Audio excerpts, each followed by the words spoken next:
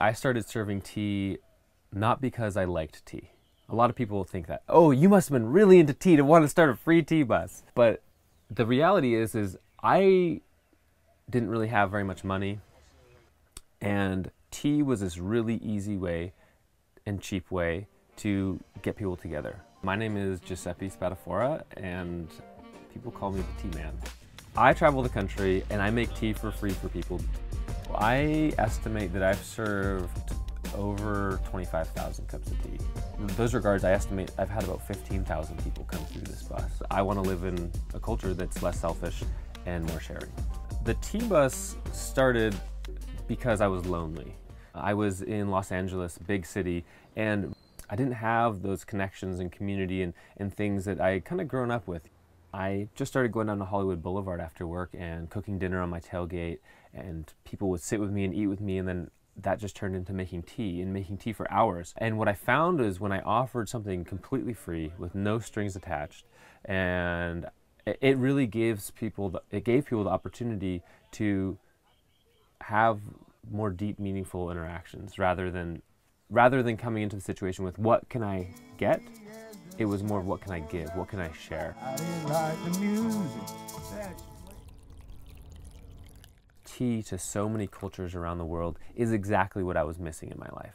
You know, anywhere in Asia, North Africa, or the Middle East, that's the first thing you do, is you offer someone a free cup of tea.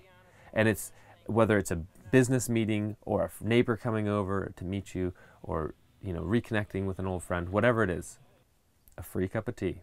It's a cup of tea. You invite someone over, people invite you in off the street, whatever. It's used as that way to create a bond instantly. So the number one question that people ask me is, how do you fund this? How do you continue this lifestyle? How do you make a living? And for me, I like to think of making a living as having a relationship with all the things that make me live. Work is having direct relationships with the things you consume. I built my shelter. I gather my firewood for fuel. I harness my electricity from the sun. I gather my fuel from restaurants, from their deep fryers. You know, my fridge is solar powered. I, you know, grow some herbs and foods. I'm always making, you know, sprouts and krauts and brew my own kombucha, all those things. So I build as many direct relationships with the things that I consume as I can. The things that I can't build a relationship with, or I don't have access to, or I don't have the skills necessary for, I build relationships with people. And those other people have those resources, skills, knowledge, etc. Of course, we live in a world where you have to have money. I have 3 bills in my life, and I have to have money for those 3 bills. I live on about 1/5 or 1/6 of the average American income. I was pretty unconcerned when the Tea Party movement started. I was like, oh, it'll blow over. My website is freeteaparty.org. I found a website that was reteaparty.com, and it's like they're redoing the Boston Tea Party, re-Tea Party. And at that point I was like, okay, I might need to be mildly concerned. But the truth of the matter is that the tea bus caters to everyone, regardless of political belief, regardless of anything. I served tea at Occupy Oakland, which was super awesome. Pulled my bus right onto the plaza where it's all tents, and I was the only vehicle, jumped the curb, really fun. But on the same token, I would love to bring actual tea to a Tea Party rally and connect with those people.